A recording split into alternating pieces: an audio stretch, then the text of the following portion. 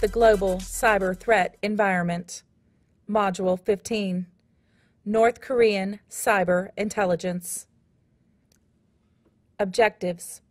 Once you have completed the readings, lecture, activity, and assessment, you will be able to describe the relevance of North Korea's Reconnaissance General Bureau. Articulate why North Korean cyber intelligence units target financial institutions for cyber attack. Welcome to the Global Cyber Threat Environment, Module 15. Of the 4 U.S. adversaries discussed in this course, North Korea likely possesses the least cyber capability, although it has wreaked havoc on several U.S. corporations, such as Sony Pictures. Like Russia, China, and Iran, North Korea employs cyber capabilities to gain asymmetric advantage over the United States.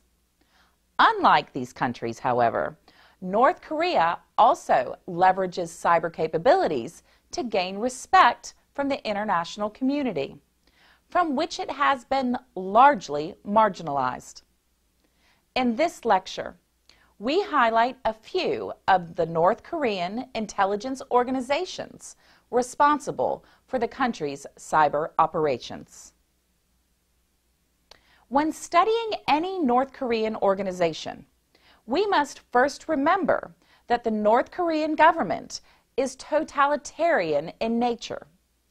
Although the country has a constitution outlining the leadership role of its single party, the Workers' Party of Korea, the document makes clear that the country's supreme leader is head of both the party and the state.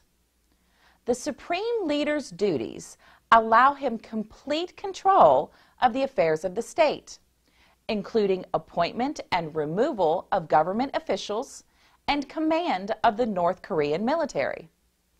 In addition, the supreme leader's loyalists consider him an earthbound deity, demanding complete allegiance from his people in exchange for protection from the outside world.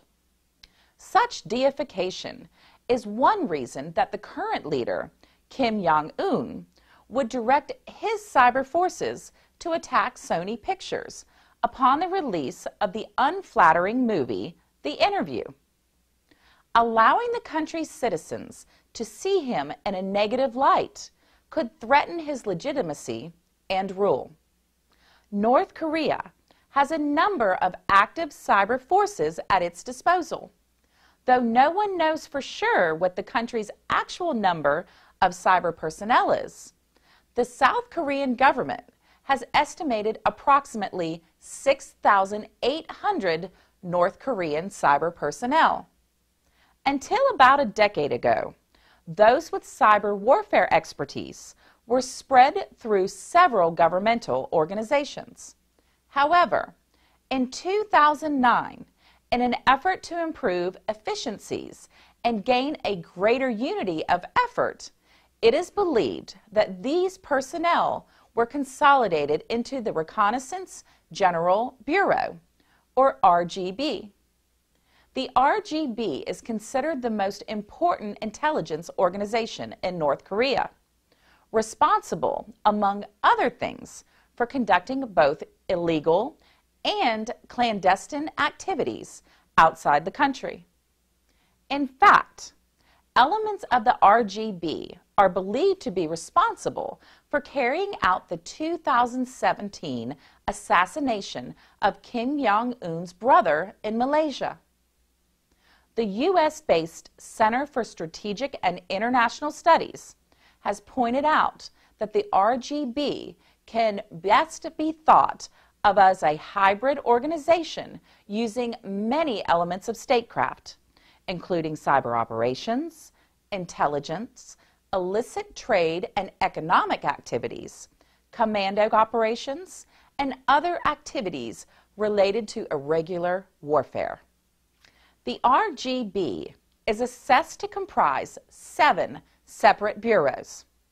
The first 6 bureaus are Operations, Reconnaissance, Foreign Intelligence, Inter-Korean Dialogue, Technical, and Rear Services. Though difficult to verify, it is believed that most of the country's cyber capabilities are organized within the RGB's 7th Bureau, Bureau 121. Bureau 121 is considered North Korea's most important cyber organization.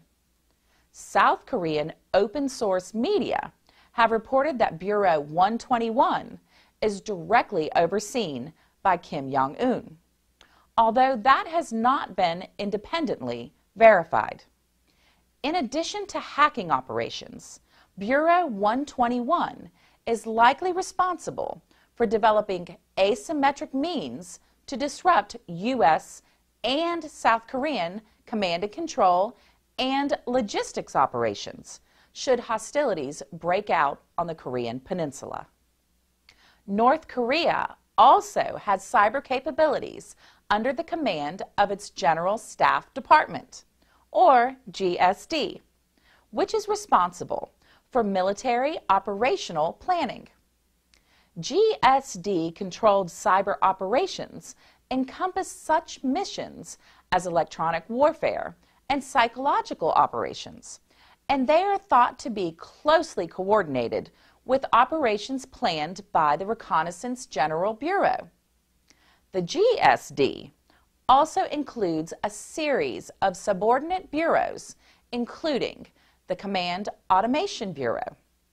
The Command Automation Bureau is reportedly responsible for conducting offensive computer network operations, such as developing specialized malware and scanning the networks of foreign adversaries for subsequent exploitation. The Command Automation Bureau reportedly includes 3 subordinate units with specific missions, one of which, according to a 2009 open source report, comprises about 60 officers.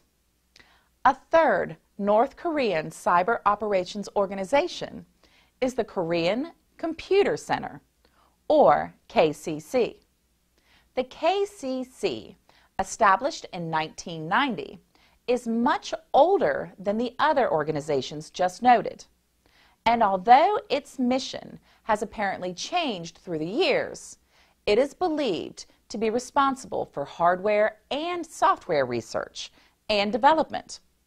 Additionally, the KCC is known to have elements in various North Korean universities, where it recruits and trains students with an aptitude for working with information technology.